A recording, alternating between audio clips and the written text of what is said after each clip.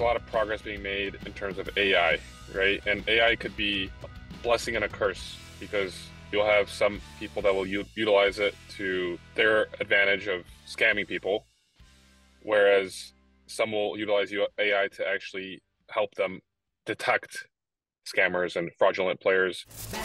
Bad boys, what you gonna do? What you gonna do when they come for you? Welcome back, everyone, to Stay in Your Lane. I'm your podcast host, John Maley, brought to you by Triple T Transport. And we're going to talk about cargo theft a little bit deeper and from a different perspective. First episode, we talked about understanding what's changed in cargo theft in the United States for sure over the past 5-10 years. Why does it look so different and what's attributed to it? And we came up with the tech impact has made some really positive gains for people in our industry, but also left us wide open for cybercrime and theft and a lot of the cyber attacks and a lot of fraud based on identity theft and impersonating other people. So that's led to the phenomenal spike in numbers. This episode, I want to talk about one thing that Paul Jaroslawski brought up, which is AI. And I'd like to thank Paul for bringing that up because AI is going to change things in a way that we haven't seen, we can't account for. Everybody is racing to figure out how to utilize it in any way possible over the past year or two. It's been around forever, but we've seen some major development in AI and implementation in our industry, which makes me concerned that we're going to open ourselves up for a lot more liability. Love to hear your thoughts on this one. I want to go ahead and kick it off with Mr. Pruitt. John Pruitt from Nutrabolt C4, logistics manager. John, what do you think AI is going to do from a theft perspective or a negative impact? Yeah, no, that's a great question. It's not something we think about every day. Other than I wish I had a little bit of something to do with AI to help answer all my emails that come in every day. But aside from that, the situation with AI is really about, right now I think the thought in transportation is that it's not going to replace people, but it would assist people or help people. Some schools of thought in AI. And I think in that category, when you're talking about how you can use AI to process massive amounts of data and you're looking for a predicted outcome, I think there's a great use for it. But when you look at the negative side, what if the wrong person, such as these individuals we've been talking about with cargo theft, who I'm yet to find any, even when I do find my cargo, what if they get a hold of it? And I think that's really the question. So when you ask me, what do I think the negative could be? I think the negative is if you get the wrong person who is able or has an ability to utilize AI to process those massive amounts of data, come up with those predicted outcomes, et cetera, kind of all the bullet points when you talk about AI, then it's a scary thought, because what happens when you look at the data on a load board, when you look at just the data available publicly, and then you go next level and look at the data that has potentially been breached with hacking. And the last point of that is you kind of wonder, we've had carriers that have been hacked, systems down this past year. When you start thinking about if someone was able to harness AI with devious intent, what could they do? And you could probably write stories about what, and probably a little bit of it could be science fiction. But when you look at where technology is going, it's not outside the realm of possibility that, between data security and infrastructure concerns, and, again, hacking activity that we've been witness to, what if? And I think that's really more about what's the negative side for me. It's more the what if and the unanswered question that we have around AI right now, and what happens if the wrong person gets that level of control. Yeah, absolutely. I don't know that you're going to stop them from having it if they don't already have it. It's have they figured out how to use it in a negative manner. is maybe what our industry is waiting to see.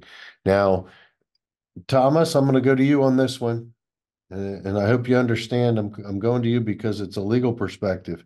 I think AI in our industry is wonderful for reviewing contracts between shippers and carriers. Some of those contracts are extensive, and it's hard to find a lot of the loopholes. With AI software, are you utilizing it? So I don't use AI at all for legal things. Um, I grew up when Terminator 2 was really popular, and so I've always been wary of it. But I think it has its place, but it's wrong a lot, and it can be easily manipulated. And that's what's scary about it. It's not a person. So if you're able to manipulate AI to where, well, why are all these loads going to the same warehouse and they shouldn't be? And somehow you've tweaked the software, or it's not the AI's job to notice that. It's just to say to go from A to B. It can be manipulated, I think, too easily at this point. At least there's not the security pieces in place, and also it's quite frankly it's wrong. So like, you guys are familiar with Chat GPT or whatever, that Mhm. AI. So a lot of, like, there's been lawyers that have been disbarred or had their law licenses suspended because they've had Chat GPT write the brief, turned it in, and cases are just like made up. They never existed, or they're wrong. And so Wow. some jurisdictions have actually put out guidance on it saying, look, we don't care if you use it, but you better check it. And there's certain areas of law where I know, uh, I'm an expert. I really know what I'm talking about in them. And so I tested ChatGPT once, just to see, like, does it know as much as I know? Um, as I get older, I don't want to have my job taken here. And it didn't. And then it was wrong in a few places. And I thought to Wow. myself, like, it looked good enough though, right? That, like, if you didn't know better, you would have totally said, "Oh man, that's great." They didn't have to pay that lawyer. But like, if it were me on the other side of, and I saw that, I'm like, "Oh, wrong, wrong. I'll get that. I'll get that." So it can't replace the human element. I think there may be, there's a use for it.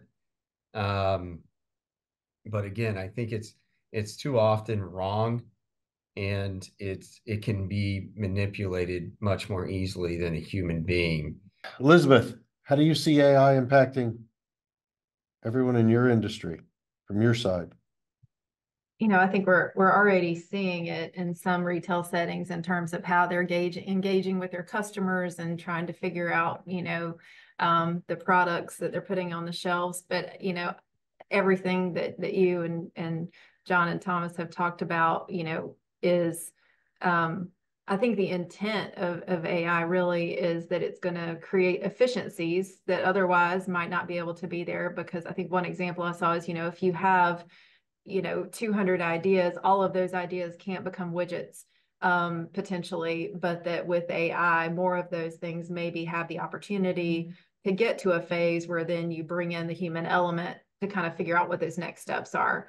But that AI can't necessarily take that idea to a widget on its own, because, to your point earlier, you don't have that human element to maybe check for the mistakes, check for where that didn't really meet the standards that we need it to meet. But just like with any technology, technology in the hands of a bad actor has the opportunity for nefarious activity. And, I think that we've seen that in a lot of other, fraudulent activities, whether it be gift card fraud or credit card fraud. And I think that, unfortunately, AI comes with that double-edged sword as well, of kind of where that goes. And so, as we always are, we're trying to be a step ahead of where those bad actors are, and making sure we have the tools in place to try to combat where they may be trying to use it to hack into our systems. Do we have that available to try to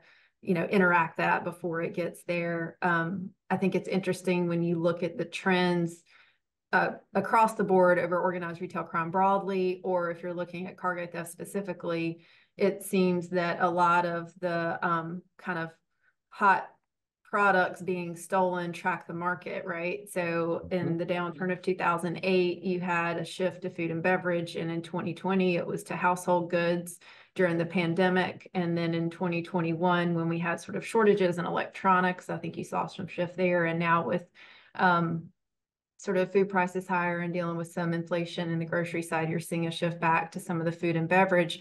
But, does AI, or are there things that help us anticipate trends, see things in the market, anticipate where, we may see vulnerabilities in our systems that help us negate those types of activities as they come about? I agree. Trying to stay in front of it's going to be the game. And I think we're behind from a cargo theft perspective across the industry. I think everyone's adopted the technology and, and worked that side of it as much as we can.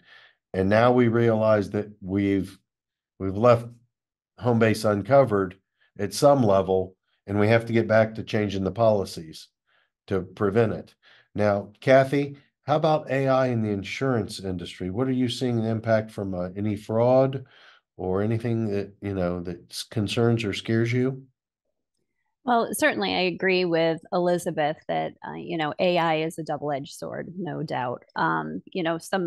Some positives of AI, on the carrier side is that, carriers adopting AI solutions can help maintain the security and integrity of the supply chain.